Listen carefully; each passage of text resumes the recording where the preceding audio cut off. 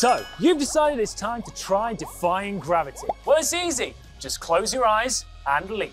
Of the 4 fundamental forces, gravity is the weakest, making it the easiest to overcome. Why, with the help of a tornado, even a house can defy gravity. Temporarily, anyway. The trouble with gravity is everything with mass has it. Yes, there's big things like the sun and the earth, but there's also small things like you. And your little dog, too. The strength of gravitational pull of an object is relative to the size of an object. That's why the gravitational influence of the Earth is so massive, because it is such a massive object. So what if you're through accepting limits? I want to defy gravity for good. Well, then you're gonna have to strap yourself to one of these, because everyone knows there's no gravity in space, right?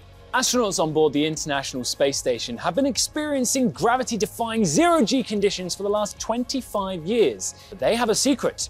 They're not actually escaping gravity at all. As the ISS circles the Earth, it's actually constantly falling.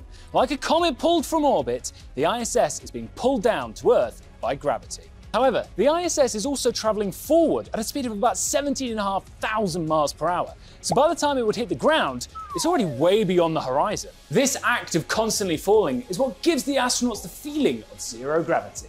So you may not be able to escape gravity entirely, but you can defy it. It's just a case of falling with style. Can I take this off now?